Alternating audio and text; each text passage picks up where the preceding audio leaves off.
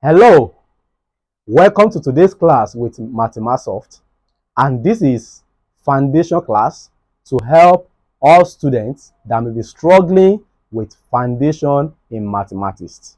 I indulge you to go through our videos that I have dropped on expression, equation, and like terms before you proceed to this class so that you can have a deeper knowledge of what I'm about to share in today's class.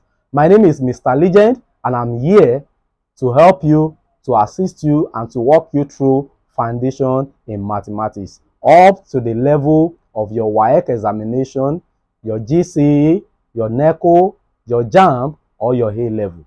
In today's class, we'll be discussing about linear equation, and this is just a little higher level above the last class that we had. In this question, we have a requirement for us to find the value of x in the two equations given. Find the value of x in the equations below. Find the value of x in the equations below. This is the first equation, and this is the second equation. Now, when you see equation, the first thing in your mind is that you want to be sure if you have like terms in the equation. If you have like terms, the first thing is that what? You have to group them together. Don't forget what I said in the last class. Mangoes must be grouped with mangoes. Oranges should be grouped with oranges, so that you can have a clear insight about what next that you have to do. So in this first equation, it is in our culture to write after the question that we are about to put the solution down, just for us to do things in order and decently. So you have the solution here.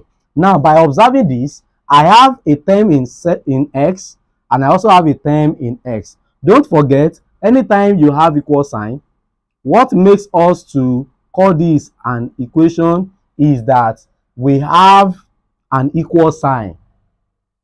So the equal sign, don't forget, I've actually explained this in the course of explaining the difference between an expression and an equation. That when you see an equation, okay, creating two sides in a question, this is a side, this is another side.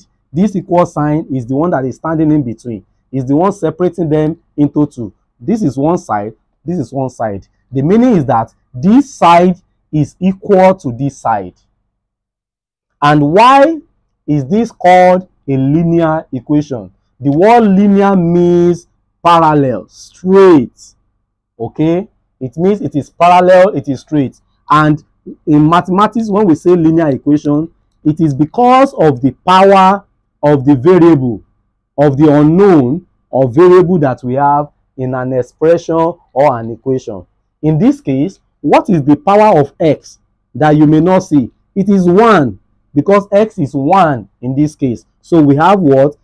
Power of x as what? 1. The variable we have here is x, and it means that what? The power of x here is actually 1. You know, it's just like saying 2 raised to power 1. 2 raised to power 1 is equals to 2. So if you also have x raised to power 1, is also equals to what? X. So anytime you look through an expression or an equation as we have here, and you see that the unknown there has what? A maximum power of 1, then that kind of equation is linear. And that is why we call this linear equation. Having said that, now we can go back to grouping them according to their terms. 7x is here, and we have 2x here. Now, one thing is that always have an insight to ensure that everything that has to do with your unknown that you are looking for are being arranged to the left-hand side.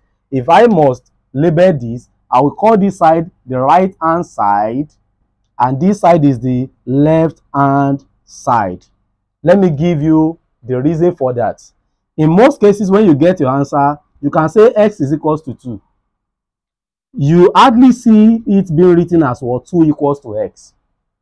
It is not that in advanced mathematics that maybe this is not correct, but usually, like I always tell you, to be in order, to work decently, to say x equals to 2 is much more better in order.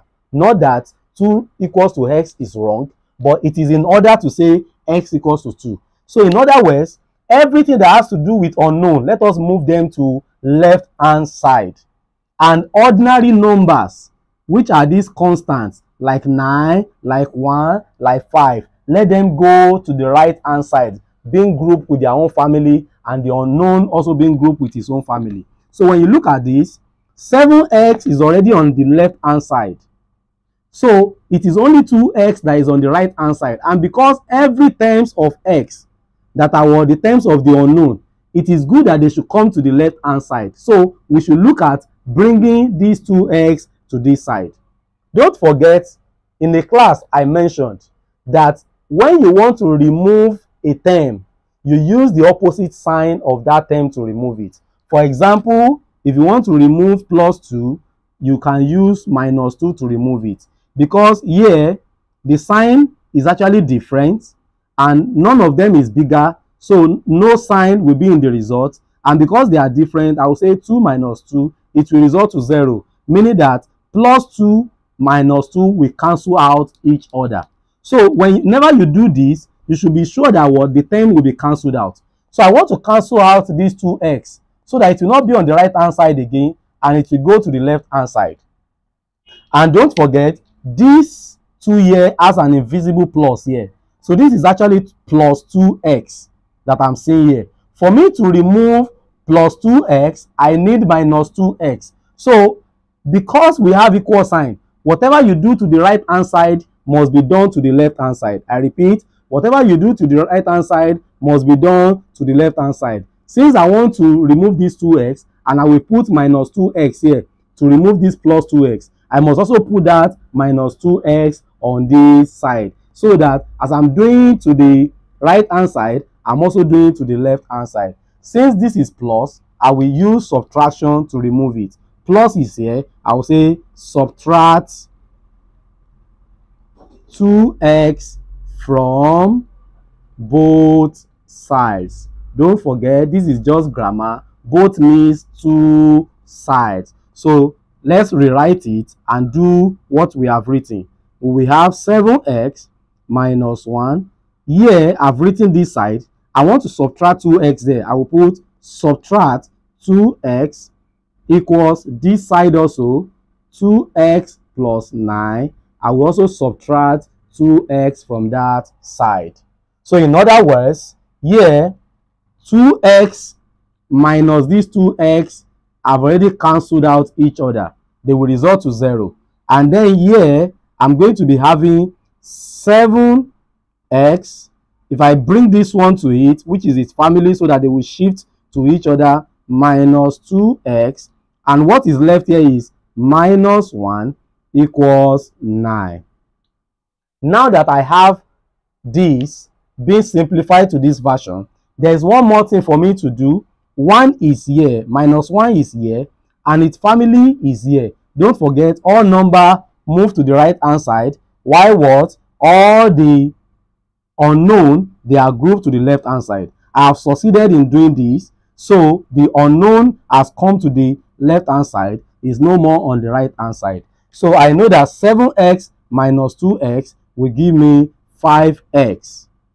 Then I have minus 1 equals 9.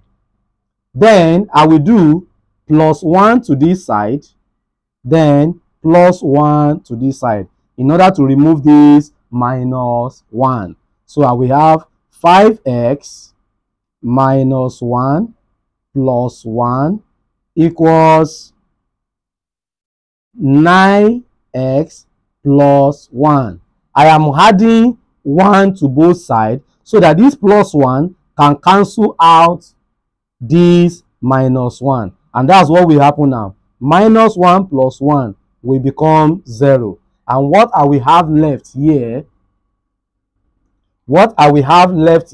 will be 5x equals 9 plus 1, that will give me 10.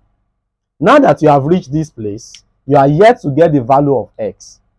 I've told you before that whenever you do not see any sign separating a number and an unknown, just know that what the sign in between them is multiplication. If it is addition, they will write it. If it is subtraction, they will write it. If it's division, you will see it as division, or you see it as this slash. But if it is not written at all, you should know that what it is, what multiplication that is there. So I'm going to treat this as multiplication. So it means 5 times x is what is here, equals to 10. And if I'm using minus to remove plus, if I'm using plus to remove minus, definitely the opposite sign of multiplication is division. So I'm going to use division to remove this 5 so that this x can remain alone, because I need that x to stand alone on the left hand side. So I will say divide both sides by 5. So that will give me 5 times x over 5 equals 10 divided by 5. 5 will cancel 5. Then this will remain only x equals to 10 divided by 5 equals to 2. And then we have come to the value of our x. Our x is equal to 2. So this is how to go about solving the linear equation. Now the number 2 that I have here, we are going to do it together. I hope you have taken sight of this, so I can clean this now so that we can give solution to number 2. And in number 2, in solving number 2, I'm going to be much more matured since you have gone through number 1. So the solution to this now, I have 3x and I have minus x here. So I want to remove this minus x so that all x can be on the left hand side, and this 4 so that all the number can be on the right hand side. So I will first say 3x, let me repeat it, plus 4 equals 2 minus x. So because this is minus x, I will use plus x to remove it, and I will also use plus x here to remove it. So I will say 3x plus 4 plus x equals 2 minus x plus x. This will become 0. And then 3x plus x. 3x plus x will give me 4x. What remains as a number here? Plus 4. I hope you can see that. Equals ordinary 2. Now I want 4x to remain here so that 4 can go and meet its family, which is 2 here. It will go and meet its like term on the other side. So if I have plus 4 here, I can only use minus 4 to remove it, and I will do the same thing on the other side so that it will be balanced. So I have 4x plus 4 minus 4 equals 2 minus 4. Then my plus 4 cancel minus 4. I'm going to have 4x equals 2 minus 4. Don't forget, this means plus 2. Okay, but the plus is invisible there. So plus is carrying 2, minus is carrying 4. Minus is the one that is bigger. So I will say the result will be minus. And because it is different sign, you need to go and check the video where I explain this so that you can have a good insight. If you have not checked that video, please just check the link in the comment section. I'm going to drop it. So because they are of different sign, I'm going to subtract them. 4 minus 2 will give me 2. So 2 minus 4 is minus 2. So the remaining thing is for me to remove this 4 from this x. And because it is multiplication that is joining it with this x, I will use division. I will say I divide both sides by, let me write it, divide both sides by 4 and divide both sides by 4. Meaning I'm going to have 4x divided by 4 equals minus 2 divided by 4. And my answer will remain x, 4 cancel 4, x equals minus 2 over 4.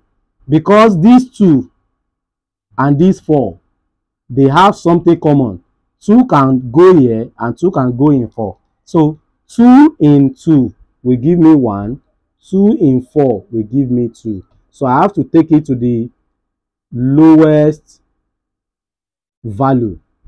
Okay, I have to take it to the lowest value. So minus 2 over 4 equals minus 1 over 2. So my x is equals to minus 1 over 2.